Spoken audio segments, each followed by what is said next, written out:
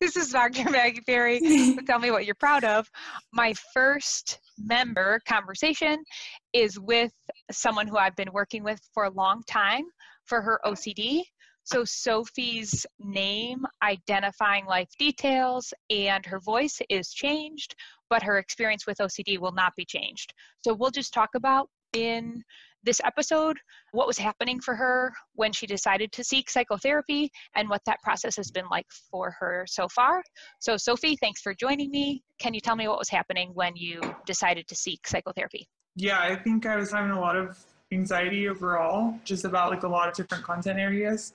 And I was having a lot of ideas about harming that were really uncomfortable to me. And so like I was working and would be taking care of people and would feel like I had either was negligent with them or had harmed them in some way. And that was really anxiety causing to me. And it would lead me to like on my breaks or like at lunch, call my mom or call family or my boyfriend and kind of have them reassure me that I hadn't. And it got to be really like debilitating where I would be kind of doing that almost all day, just during downtime and stuff. And so, or even not downtime. So, I would like sneak to the bathroom or something and do it. And so it was like kind of just really distressing. And I was having like OCD too or anxiety about if I locked doors at night and things like that and the consequences that would happen if I hadn't. So that all led me to try to get therapy for it, which I thought I just had anxiety at the time. And then literally like I went on Psychology Today and you were like the first person that popped up that seemed too psychologist-y, I guess. It seemed like a normal person. Yeah, and then I didn't realize that you had specialized in OCD or even that I had OCD. So after I was working with you for a short time and then you diagnosed me with OCD, then it was, I guess I have OCD and everything else has kind of just transpired since then. Really great description. Thank you for that. So I know that you were suffering a lot at the time and experiencing a lot of anxiety. And so just for the listeners, let's just frame up anxiety versus OCD or how they're related from my perspective. So first off, how did you know that you had anxiety? Or what was making you feel like you had anxiety? Like what was happening in your body? I just like a really uncomfortable like sensation. I'd feel my pulse quicken. I'd feel like my stomach drop. I just feel really out of control where like it was unpleasant feelings and I didn't really want them to keep going.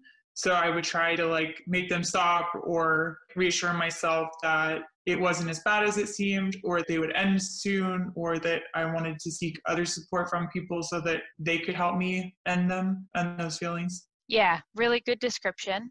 So how modern science sees an anxiety state as a normal, natural, healthy, and adaptive reaction to a threat or a perceived threat. So you were perceiving a threat and then having a fight or flight response. So your pulse was quickening and your heart rate was quickening really, your blood pressure was going up, your body was not digesting and rather blood was shooting out to your arms and legs. It was likely that your chest was getting tight and your muscles are getting tight. You might have been breathing differently.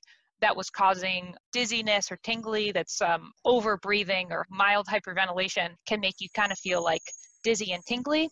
And then besides the fight or flight response, in the presence of anxiety, we have catastrophic thinking and an urgent need to do something to make the experience go away.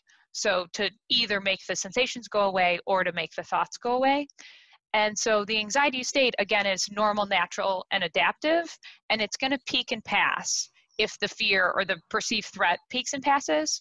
But in modern times, if you can imagine it, you can fear it, and you can have the feeling of uncertainty around it. So an anxiety state becomes an anxiety disorder when we brace and resist against sensations and thoughts themselves. And so really the difference between anxiety and OCD is primarily to what degree it seems reasonable to you, where with worry, you could have a thought like, what if I'm going to be late? And that could be an actual problem to solve, and you should take steps to ensure that you're not late. But it could just be intrusive thought that you regularly have, and then you do things to try to manage the uncertainty around that. And that worry could become a problem in and of itself. Similarly, you could have a thought like, how do I know that I didn't cause harm to someone, even if a part of me remembers providing good care, but the feeling of uncertainty and the anxiety that comes along with that could give you the urge to seek reassurance, to check on what you just did, to replay it in your mind, to Google it, to ask somebody else. And all of these things are basically attempts to make the uncertainty go away that unfortunately make your body more hypersensitive to the feeling of uncertainty and the stickiness of intrusive thoughts about it. So it sounds like that's what was happening. Does that resonate with you, or do you have any thoughts or questions about that way of thinking about anxiety and OCD? No, I think that's my whole life. That's what you're describing, kind of, where it's just an uncomfortable sensation that then, like you were saying, you can have a thought that you felt like you gave quality care or that you did a good job or that you did certain things, but that there's like this overriding sensation in your brain where it's, yeah, but you probably didn't, or like maybe you should double check it, or yeah, but like here's all these other terrible things that could have happened if you weren't quite sure and you didn't quite do that. So I think that really resonates and is definitely like what my lived experience has been so far. Yeah, the yeah, but catastrophic thought seems like a great kind of shorthand for the experience of OCD that also can happen in worry.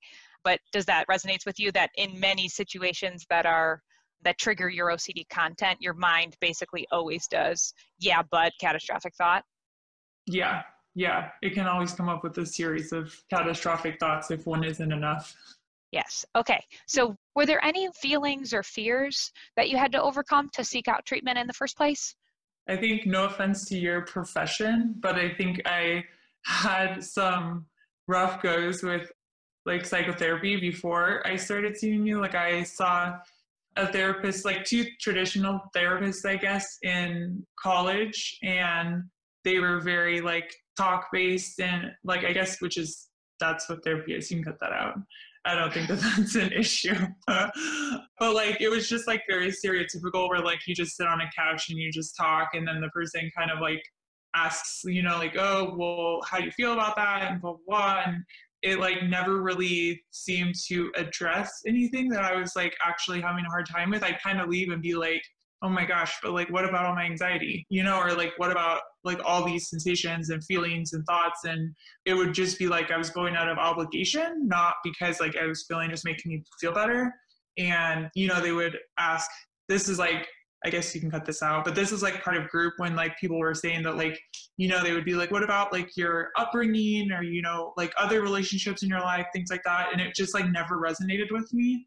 And yeah, I hated it. Yeah, you're making a great point that OCD and other anxiety disorders are a biological vulnerability that can also be more likely because of some learning in your environment. So since you're likely to have a parent with an anxiety disorder, some of the ways that they think and respond are things that you also learn how to think and respond to, but you also have the biological vulnerability no matter what. So it's not so helpful to like dig into or look for traumas or repressed memories or something. That's not necessarily why you're feeling so anxious. Rather, your underlying biological vulnerability and the way that you're thinking and behaving in response is actually what's escalating your anxiety. And that's consistent with current science about anxiety disorders, but definitely not the lived experience for everyone in psychotherapy. So I'm happy to hear that you're shifting into something that feels helpful to you. Let's say more about what has been helpful. I think seeing you has been helpful because it's like kind of made me think about having OCD in like a framework. So it's like I tend to do well thinking about things like in a framework, I guess. Like it helps me kind of have a place to put everything in my brain. So it's like helpful for me, like I guess you can probably say it more eloquently than I can, but just like that, because they're just sensations and feelings and like they don't really matter. They're just like things that your brain creates, and like kind of like the smarter you are, the like smarter those thoughts and feelings and whatever will pop up that can evoke feelings in you that are uncomfortable. So like having, I guess like after seeing you is helpful because it kind of, I used to be fearful of those thoughts and sensations. Like I would literally like not like going on walks or like long car drives and stuff, because it would like, I would feel that like I would have these things like and not know what to do with them. And so it was helpful because now I don't fear like thoughts and sensations. I just like know that they're like a natural byproduct of like being a human and like having OCD especially. And then I kind of have learned different strategies based on the content, to whether it be like to have self-talk around them or to just like let them be there or to label them and then, you know, do certain things with them. But that has helped a lot, I think, for me to kind of be able to understand myself better and deal with them. Yeah, all of that was really well said. So basically you learned the framework, not only what I just described about the anxiety state and then how avoidance creates, maintains, and intensifies the anxiety state. But so basically you were saying the framework that's been helpful is you have unwanted intrusive thoughts, they arrive with a spike of anxiety or other sensations and feelings, and you're learning like it's okay that that thought is there, it's okay that these sensations and feelings are here. I don't have to act as though it's an urgent threat that I must do something about. Rather, I can see that as a normal experience that all humans have it sometimes. Some people have more often because of their biological vulnerabilities, but no threat to me. I can redirect my attention to stuff that I care about. And if I regularly learn how to do that, it's not as though my mind will never get sticky or that my body will never get sensitized. But in general, I'll be able to like regularly commit to things I care about and have variation and flexibility in my internal experience. And overall, that will feel like fulfilling and meaningful to me. So that's how I would frame up the framework. Does that fit your experience of it? Yeah, definitely. Okay. And I also want to just comment on what you're saying about long car rides or probably any amount of time by yourself used to scare you because you weren't sure what your thoughts were going to be and then what sensations and feelings you were going to have in response to that. So really happy to hear that you feel more comfortable just being with yourself alone. You don't fear thoughts themselves or sensations or feelings themselves. I assume, or I know that some types of thoughts still can be really sticky for you, still can make your body feel sensitized and give you the urge to do something to make it go away. So first, do you want to talk more about some of the content that you've gotten through and what your process was like to overcome some of your OCD? Yeah, I think most of my content like revolves around harm. So harm to myself, harm to others, or like harm just because like I didn't fulfill like obligations, I guess, or that was negligent in some way. So I think that's like how most of my content has like manifested. And I would say current content that I have is around like HIV and other infectious diseases, but mostly HIV that's most prominent. And I will either think that I'm getting it, like it alternates kind of between thinking that things that I do will give it to me and then change my life and let down those people that like are close to me, or that I have it somehow and then I'm going to give it to people that are around me that I care about and that will harm them. So that's kind of, I would say, my latest content that's most active. Okay, and how can you tell that it's active? Like when you have, what types of life situations trigger that fear, and then what do you do in response? I think I can tell it's active because it occupies a lot of my brain most of the day. So it's kind of always in the back of my head as far as like if I, use the bathroom or something, it's there. If I just sitting in classroom after and think, I'm just trying to focus on other things, that's kind of like peppering me with thoughts that what if this happened? What if that happened? What if you were exposed to this? What does that mean? What would that be like? So definitely I can tell it's active because it takes up such a large portion of my like active thoughts for most of my waking hours, even if it's not actually what's exposing me to the thing that's triggering me. It's thoughts around that experience that happened, maybe 3 hours ago or something. Yeah, really well said. And can you tell what maintains it? So if rather than the thoughts themselves being a threat, it's the feeling of uncertainty that you have about the thoughts. But actually, let's clarify that for a second. Can you tell, so typically OCD is maintained both by beliefs that certain types of thoughts or content areas are threats, or they are something, a problem to solve, something to figure out, and or it's maintained by intolerance of the feeling of uncertainty. So that would be something like, I don't care whether or not this thought is true. I just want to do my compulsion or my avoidance to make the sensations and the feelings go away because I either don't want to tolerate them right now, or I'm afraid they're going to get worse later, and I'm afraid that I can't tolerate that later. So those two different, either being stuck in content or difficulty tolerating the distress that comes with OCD, can both maintain OCD. Do you want to say more about your experience with either or both of those concepts? Yeah, I think they're both prominent. I think when I first got this HIV content, or when it was most prominent for me, it was like over a trip I went on with some friends and had really prominent content that somehow I'd been exposed to it. And that was very distressing to me for like a long period of time, or a relatively long period of time, like a month. And it was really hard for me to eat and function and do everything that I'm used to doing. And so that experience has made it difficult for me to have this content sometimes exist, because I know how painful it was before. And so it makes me feel like, I kind of want to avoid it. And when sensations come up, I want to just get reassurance. And by doing compulsions, because I know how painful it was and disruptive to my life, that this content was to me months ago. But then also, like, if I'm well rested and feeling willing, I guess, like, I woke up on the right side of the bed, I will be able to do exposures around that instead. So not checking with people, to see like, hey, would this have been something that would have exposed me to this? Not Googling things like symptoms or exposure situations. And I find myself like, acute to me is if like I feel really strongly like I need to get tested. Like that's something that Maggie has helped me kind of like put an ultimatum on, that like that's not okay for me to do. Then that's something that I don't want to start going down that spiral of like feeling like I need to get checked every day, or after every time I use the restroom or something. So that kind of thinking has helped me too, because that's a cue sometimes where if I start feeling like all those sensations you were talking about earlier, and then I feel like an urge to go get tested, that's a good cue to me that like I'm sensitized right now, like, and I need to use other strategies that Maggie's talked about to like kind of not brace against them. Yes. Or do get reassurance.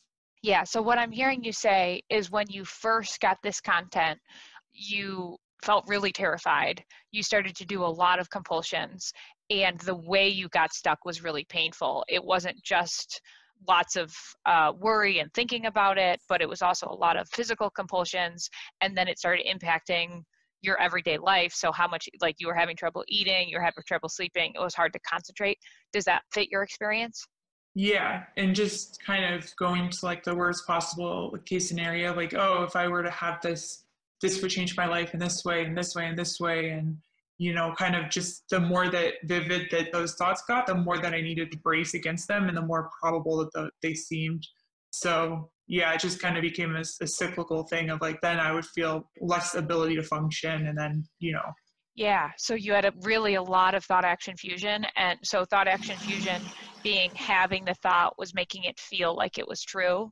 And basically the more vivid your images became, even if you did exposure, like you tried to go towards something that you were otherwise bracing or compulsing against, then you would have a thought about it and a vivid image about it.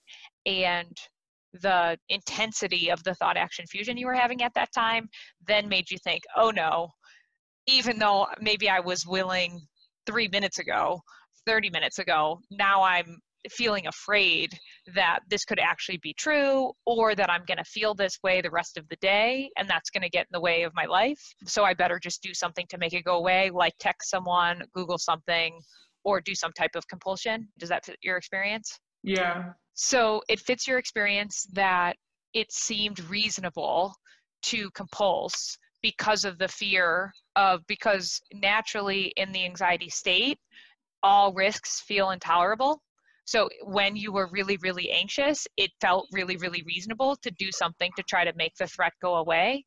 Or again, even if you had some sense of like, this is probably my anxiety or my OCD talking, so I should probably not do my avoidance or my compulsive behavior. Another part of you felt afraid, well, if I don't do my compulsion, then I'm going to be anxious all day, and that's going to ruin the day or potentially make it worse over time. So that's a really tough spot to be in.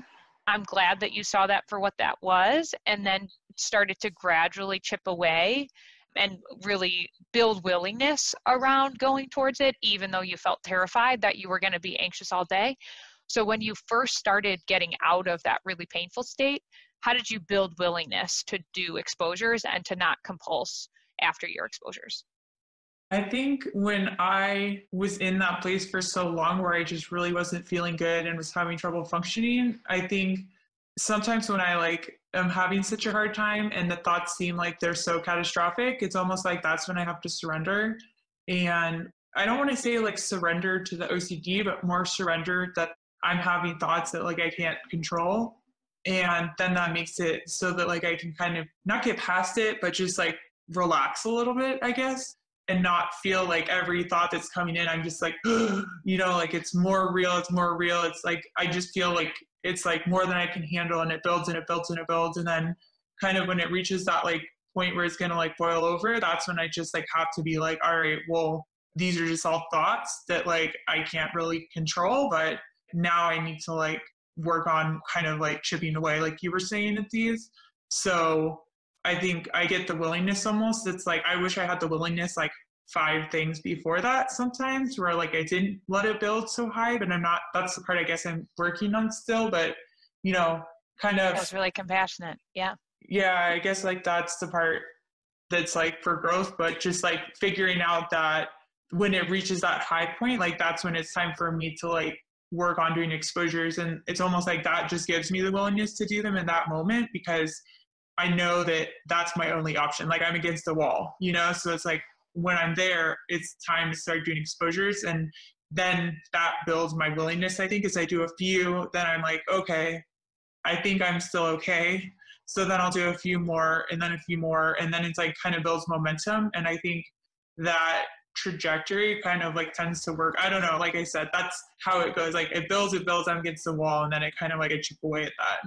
Yeah, that's great. So one thing that I want to just clarify, because I like the way you said it, when you were surrendering, you weren't surrendering to the OCD content it's fine if this is true, but rather you were surrendering to my mind is having thoughts that I can't control. Do you see what I mean there? Yeah, and that was a big nuance. That's total oxymoron, but it's just that was something that I had to learn, because I think in my head I was oh, I'm worse. I just have to because you'll say don't brace yourself against thoughts that you have. So I'd be okay, every thought that comes in, I have to be okay with it being true. And that was really distressing for me. And then when you were no, that doesn't actually mean that. It means that you're just being okay with the thought, having the thought that could be true.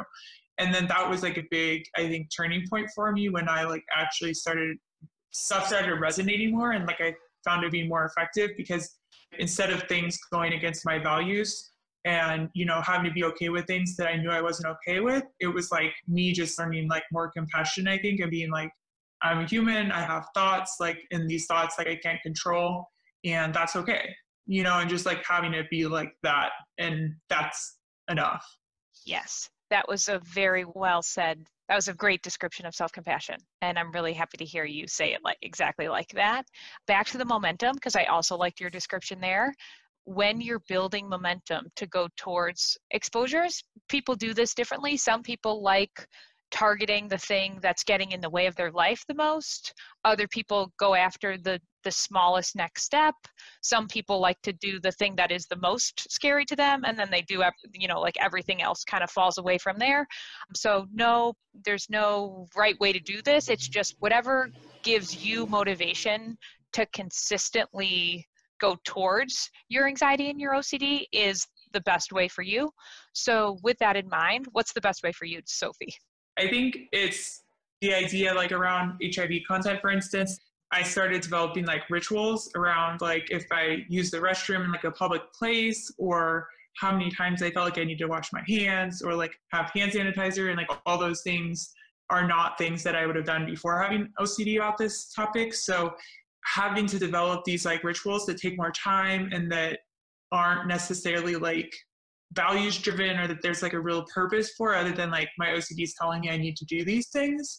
Kind of, I could see how these would become small things that would then turn into like me never using a public restroom, or me having to like go through an elaborate like half an hour hand washing thing for me to be able to feel clean, and things like that, which would, I mean, these are small things that like are kind of annoyances, but I could see them becoming big things that would be really distressing and impact like my daily functioning a lot. So that threat, I think, is what forced me maybe, or like made me realize that like I was going down a path that wasn't consistent with maybe like what I aspired to have my life be like. So that alone kind of gave me the willingness to start doing more exposures. Wonderful. So what I'm hearing you say is like you see the pattern. So if you're thinking about it as it's avoidances that create, maintain, and intensify my intrusive thoughts and the sensations that come with it, then even little moments are really problematic, because there's the obvious situational avoidances like not using public bathrooms or getting caught washing for half an hour.